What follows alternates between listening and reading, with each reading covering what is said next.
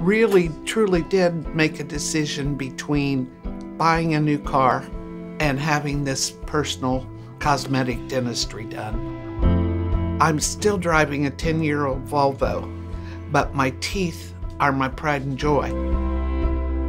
My friends started asking me things like, did you have a facelift? You know, what are you doing different? I had somebody ask me the other day, why are your teeth so white? I said, I'm just eating more healthy. People just don't want to take the time to do it, and it's really not that time consuming. And it's so rewarding at the end. And usually you don't have feelings of, oh gee, I'm going to the dentist today. That's exciting. It's usually not one of the highlights of your year, but I really did enjoy my experience here.